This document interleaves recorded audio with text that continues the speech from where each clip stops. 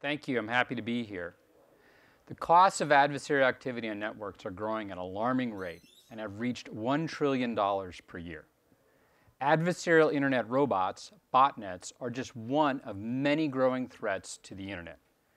Botnets can play a role in launching adversarial reconnaissance, scanning and phishing, influence operations, upliking, and financing operations, ransomware, market manipulation, denial of service, spamming, and ad click fraud, while hiding tailored operations. The goal today is not to share another doom and gloom cyber talk, but to instead offer a hopeful and bold path forward. For example, reducing the presence of botnets on the internet with the aspirational target of 0 is a powerful vision for galvanizing policy action. Our Belfer Center report shown on the right describes the systems analysis necessary for achieving this vision, which will be highlighted in the rest of this talk.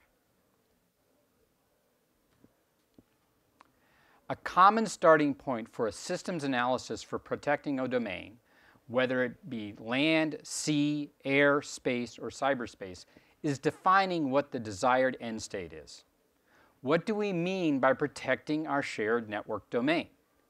A few desired end states are shown here and include an international community that observes and enforces norms of responsible state behavior, a public-private partnerships based on shared awareness and combined action, the proactive observing, pursuing, and countering of adversary operations while reinforcing favorable international norms. A common foundation for all of these is community. Clearly, protecting cyberspace is going to require a community-based approach with the strongest possible regard for privacy. Having provided some desired end states, our next systems analysis task is to clarify what we mean by the network operating domain. From a protection perspective, the network domain is often divided as shown below into blue, gray, and red cyberspace. However, a more technically accurate picture is required. To start, let us represent all of cyberspace as a traffic matrix where the rows are the sources and the destinations are columns. Any point in this traffic matrix represents a communication between a source and a destination.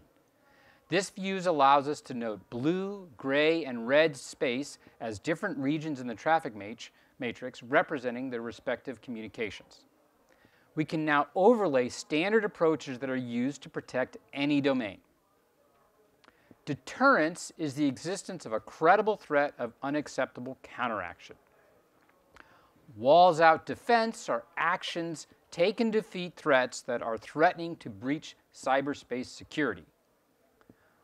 Walls-in security are actions taken within protected cyberspace to prevent unauthorized access, exploitation, or damage. Security is the dominant investment today and involves identifying and countering actions that are well described by the attack framework and take place almost entirely within protected cyberspace. Historically, in other domains, walls-out defense has been the most cost-effective and de-escalatory approach because threats are defeated before they reach protected cyberspace.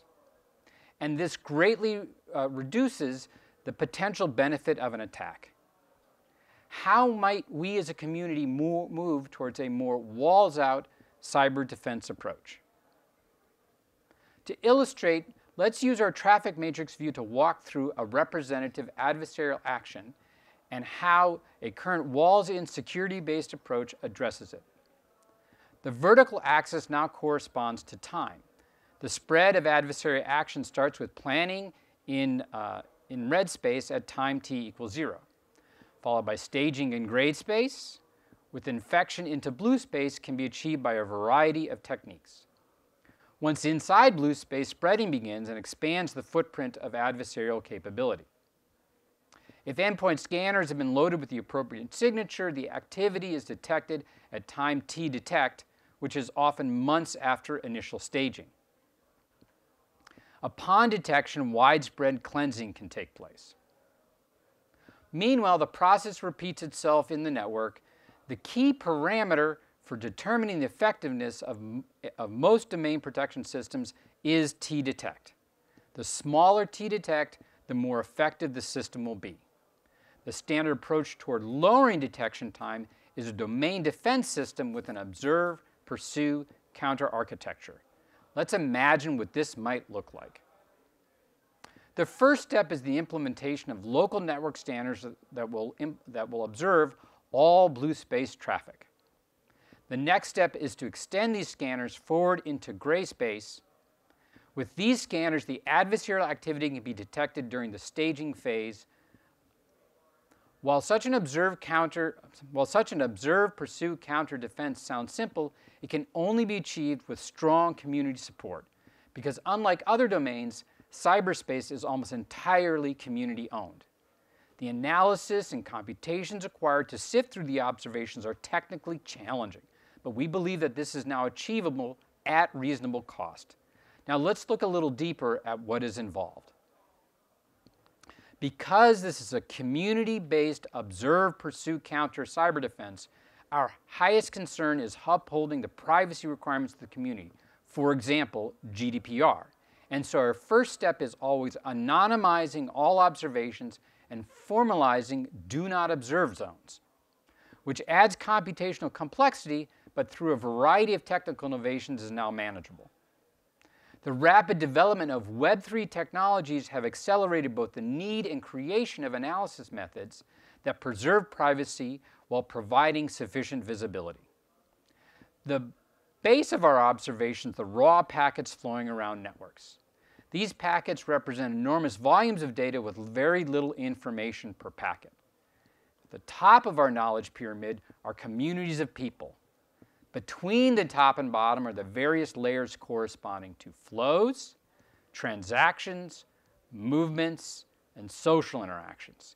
To achieve sufficient visibility requires novel, hierarchical, anonymized AI methods that rigorously propagate do not observe zones and perform within-layer analysis and across-layer analysis.